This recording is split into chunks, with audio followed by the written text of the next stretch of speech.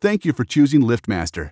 This video will show you how to program the Model 877LM wireless keyless entry to your LiftMaster garage door opener. This video is intended for demonstration purposes only. Please consult your owner's manual for complete instructions and safety information.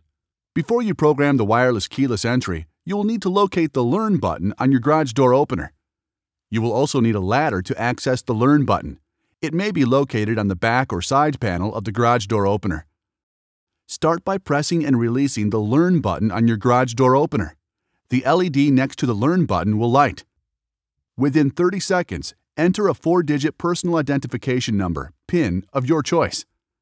Press and hold the Enter button on the wireless keyless entry until the garage door opener light bulb blinks. Let's try it out. On your keyless entry, enter your 4-digit PIN and press Enter.